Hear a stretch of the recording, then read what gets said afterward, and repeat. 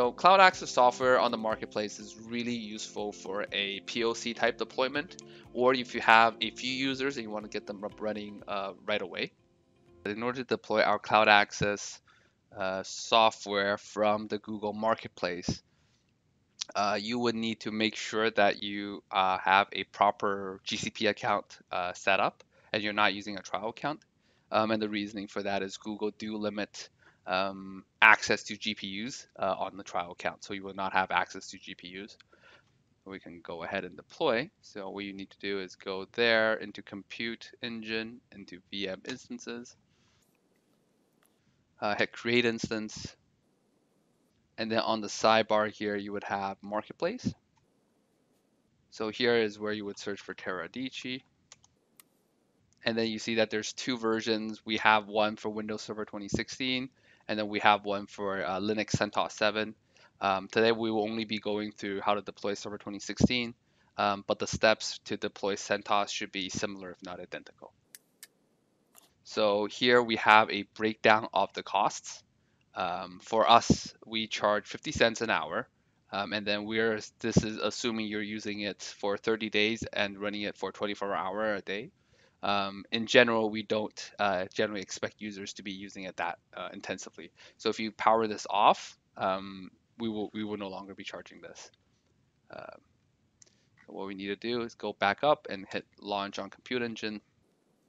Here I would change this and I will give it a friendly name and just first and last initials, and then type test WS for test workstation.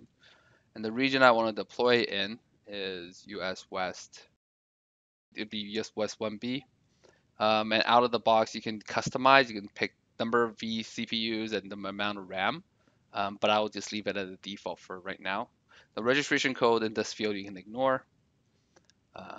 And the GPU type we would want is NVIDIA Tesla P4 VWS, which stands for Virtual Workstation. And I only want one of those GPUs, right? And we do put a reminder here to make sure that you do have enough GPUs for the quota in the quota section, as well as we do have a reminder to say, hey, make sure the GPU type is available in our region. So if I go to click here, if you scroll down to the Tesla, make sure it's the P4. And you can see that it is available in US West 2.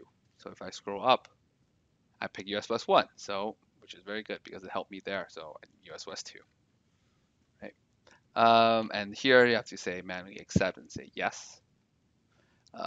In terms of the boot disk type, I'll leave it as the default. Networking, I'll leave it on the default VPC, but if you have another VPC you want to deploy into, you can drop down and select the ones you need. As well as we open up these firewall ports just to allow communication with our software. If you want to do more configuration on IP addresses or things like that, you can go in there and do that. And then all you need to do is hit deploy. And then the software is now deploying.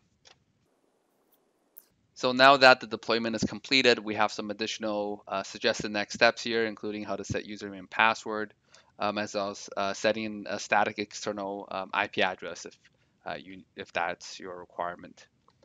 So if we go back into Compute Engine, to the VM instances, I can see here that I have test ws-vm, which was appended upon creation right here. So I need to go and click that and hit set Windows password. And it will give you a suggested username. I'm going to call this test user. Hit set. And it will generate a random password for you. So what I'll do, I'll click this button so that it gets copied. And I'll paste this out in another text file so I can keep track. If I hit close. So one thing you will need to do is to have the PCoIP client installed. I already have the client installed on this machine, but if you don't have it installed, you will need to go to help.teradici.com to download the client installer. And under Cloud Access Plus, if you click View Products, Cloud Access Software, we have software client for Windows, Mac OS, and Linux that you can download right here. So if I just launch the client here, I will put the IP address, which is right here. Let's copy that and paste here. And this will pop up a warning because we issue a self-signed certificate, and this certificate can be changed um, once you have a full deployment going. So I'll hit connect insecurely here. For the username is test user, and then the password is this. And once you hit enter or you click login, it will start the connection.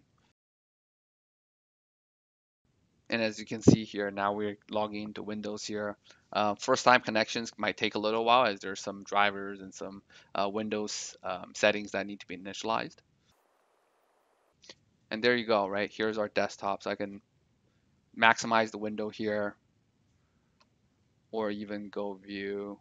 So yeah, so let's take a look at the spec of this machine, right? So if we run DirectX Diagnostics, say yes to that. And as you can see here, we have 2 cores, 7.5 gigs of RAM, and on the display we have a NVIDIA Tesla P4. Cool. So I can close that.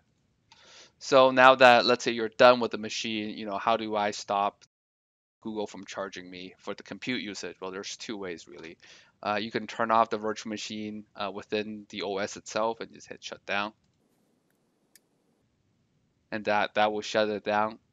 Um, The other way to do it is if you hit stop, that would initiate a soft stop within the OS. And the OS, as long as you don't have anything running, should shut down gracefully as well. Now, of course, this only stops the compute charge component for Google. Since we have a disk attached, we will still be charged for the storage. In order to fully stop all charges, you have to back out and then select this VM and hit the delete button. And that will delete the virtual machine. As you can see here, it will tell you that it will also delete the boot disk, and that should stop any sort of charges with Cloud Access Software. Okay, and I think that's it. For a longer or bigger POC, or if you want to take a look at our broking capabilities, I would recommend reaching out to our sales team, and they'll be able to assist you that way.